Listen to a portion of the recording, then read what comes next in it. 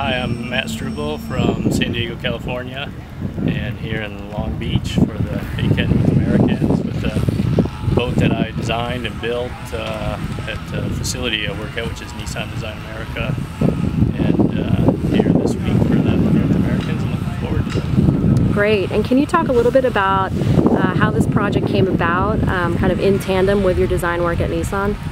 Yeah, of course.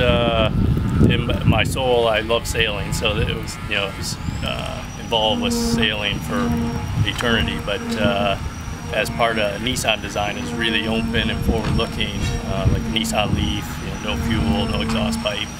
Sailing is a perfect fit, so it's friendly to the environment, and these are high-tech boats in a high-tech class, so it's an opportunity within the design world, automobile, to explore new techniques, new materials, new process, and give everybody at Nissan a little bit of a flavor of this.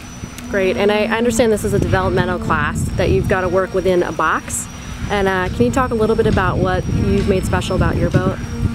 Yeah, it's a little bit different than some of the others. We built all the tooling internally and things, so using different techniques and low-cost molding and things of that nature. And it's sort of design pursuit is more of an all-around boat. So being a development class, it's easy to get tied into one extreme or the other for sailing conditions. But this is really intended to be an all-around sailboat, hull shape. So it's just sort of a conservative approach, but it seems to be working out pretty well so far.